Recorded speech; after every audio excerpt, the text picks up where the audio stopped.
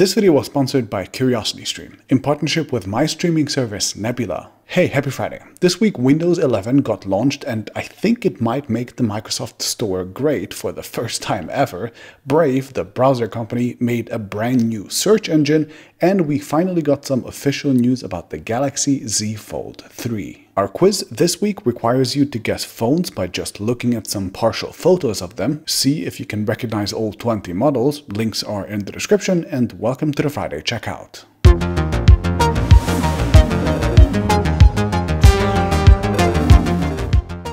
Okay, my release highlights this week start with Samsung going all in on the price wars by launching the Galaxy M32 with a super bright 90Hz Full HD AMOLED screen, a huge 6000 mAh battery and a Helio G80 chip for the equivalent of just $200. Pretty insane. Then we have Sony finally making its flagship Xperia 1 Mark III available for pre-orders just 2.5 months after it was released, which, believe it or not, is really fast for Sony, so congrats. And finally, India's telecom giant Reliance teased the ultra-affordable Jio phone Next that, among other things, looks like the first phone to have Snapchat filters built prominently right into the camera app. Probably because, as I have just discovered, India is apparently Snapchat's second largest market by far. To stay informed with all of the new gadget announcements and their details from the week, visit the Crowd app and upload your favorites so I know what to feature next week.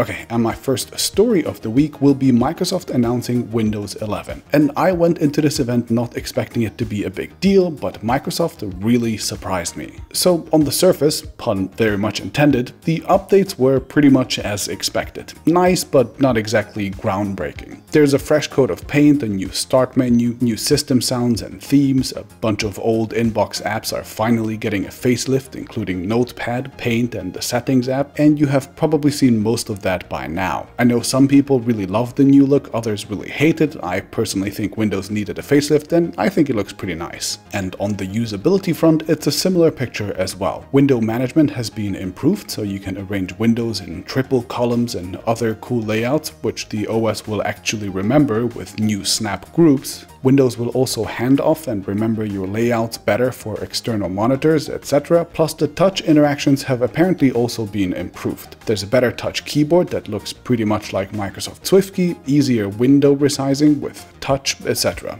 Again, all small but overall nice updates in my opinion. They also vaguely mentioned improvements to speed and battery life, and apparently Windows updates will install faster and will be smaller in size, which is cool I guess, but since the company hasn't actually revealed any performance metrics, we'll just talk about those later. So that's all nice, I guess, but what I was the most surprised by was the company's new approach to the Microsoft Store. There is a new design for the store, of course, that is prettier and supposedly also faster, but the real big update is what happened under the hood. See, the Microsoft Store in Windows 10 was originally conceived to be very much like a mobile app store, which means it had two major restrictions. First, developers could only submit Windows 10 apps built specifically for the store, and second, like on mobile app stores, Microsoft handled all of the transactions and took a 30% cut from them. Now, over time, Microsoft has gradually opened up the store as a sort of admission of failure,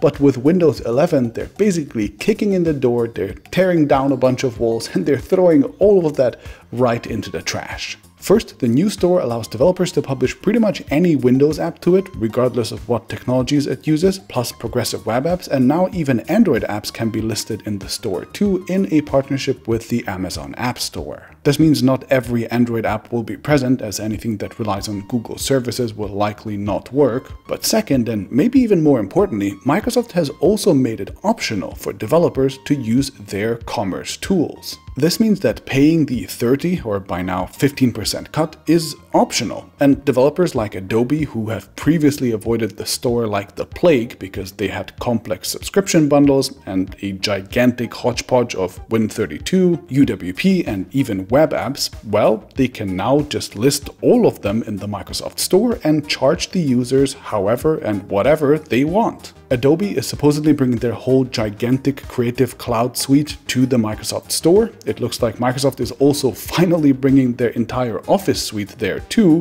which was embarrassingly missing until now. And I can't imagine any developer not wanting to do the same in the near future too. I mean, there are basically no downsides that I can think of now. And with the Microsoft Store now opened up, it could just become like a central, convenient place to find all of the programs that you want, regardless of what type of programs they are, and for you to just download it from there instead of having to go to a random website and find a random exe file and just download it from a random server, which sounds significantly better and more polished.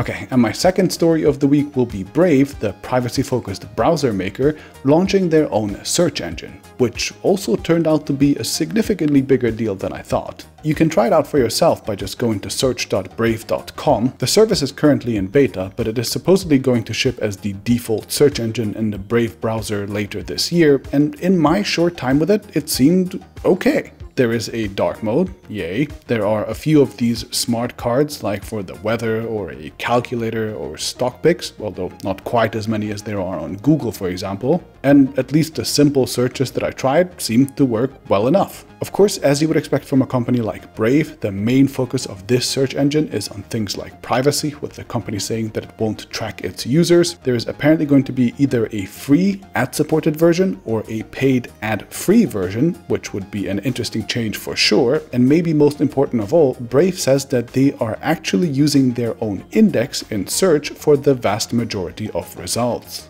Now, I have a full video somewhere here about indexing and about how these alternative search engines like DuckDuckGo and Ecosia and StartPage basically don't actually search the web themselves. Instead, they buy anonymous search results from Google or from Bing, for example, and they present those as their own.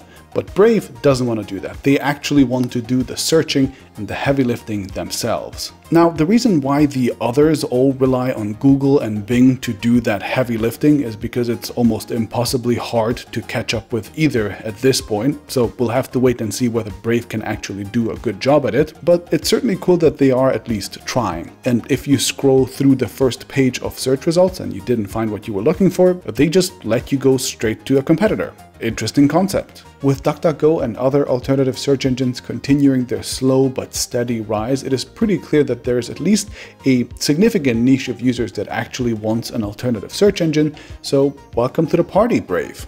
Okay, and my last story for the week will be a super quick one, and it is official confirmation in the form of an FCC filing that the Galaxy Z Fold 3 will indeed have an S Pen. That means Samsung must have found a way to make the inner screen hard and scratch resistant enough to allow for a sharp object to repeatedly press against it, which is one of the last things that kept me feeling uneasy about switching to a foldable. I think pens on big screens make a ton of sense, so I can't wait to see this in action. Now, big screen, small screen, doesn't matter which screen, the best thing you can do on either is watch really high quality videos over on our streaming service, Nebula. It's a beautiful platform built and owned by some of YouTube's smartest creators, including MKBHD, Real Engineering, Strange Parts, Polymatter, and of course me. Nebula is a true home for our content, where we publish everything ad-free and without tracking or fear of demonetization or strange algorithmic mishaps. My TechAltar videos usually even go up there a day or two early, and Nebula has a ton of great originals too, like multiple long-form documentaries from Wendover Productions, a fantastic series on storytelling in games by Lessons of the Screenplay, and many, many more. Best of all, you can get access to all of Nebula for free with a subscription to my sponsor CuriosityStream, which itself is less than $15 for an entire year. That's like barely more than $1 a month. CuriosityStream is of course the premier place on the internet for high quality professional documentaries from the founder of the Discovery Channel, and they have a huge library of science, nature, and history content to binge while you are stuck at home. I have recently finished watching an episode of Catalyst on CuriosityStream, which took a closer look at the potential of quantum computing, and there is a ton of other great content from hosts like David Attenborough, Jane Goodall, Stephen Hawking, and more. So check them out at the link in the description, and I'll see you next week.